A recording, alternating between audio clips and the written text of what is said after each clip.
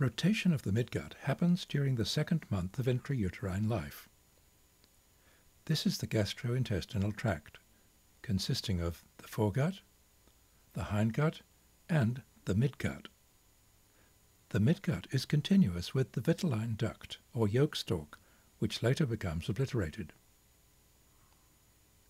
Here's the aorta.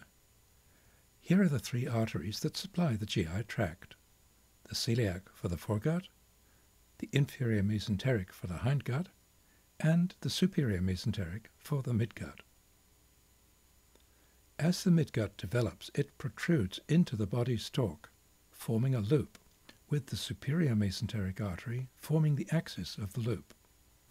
As it protrudes, the midgut loop makes a quarter turn counterclockwise, so its distal part is to the left and its proximal part is to the right. The distal part of the loop develops a bulge that will become the cecum, and the proximal part of the loop becomes quite convoluted. During the time these changes are happening, the body continues to grow, and the abdominal cavity becomes large enough to allow the midgut to return. The proximal part of the loop returns first. It passes under the distal part and over to the left. That's towards us in this view. The distal part of the loop returns last.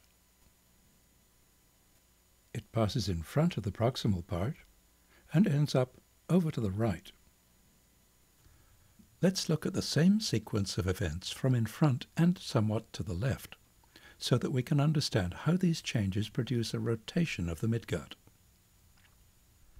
Here's the midgut loop, protruding towards us, and making its first quarter turn counterclockwise.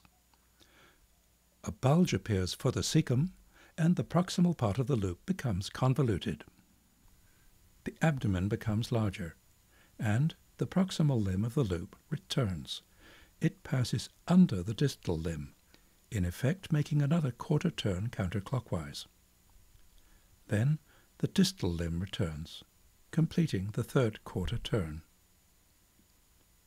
This proximal part of the midgut, the distal duodenum, ends up behind this distal part of the midgut, the proximal transverse colon.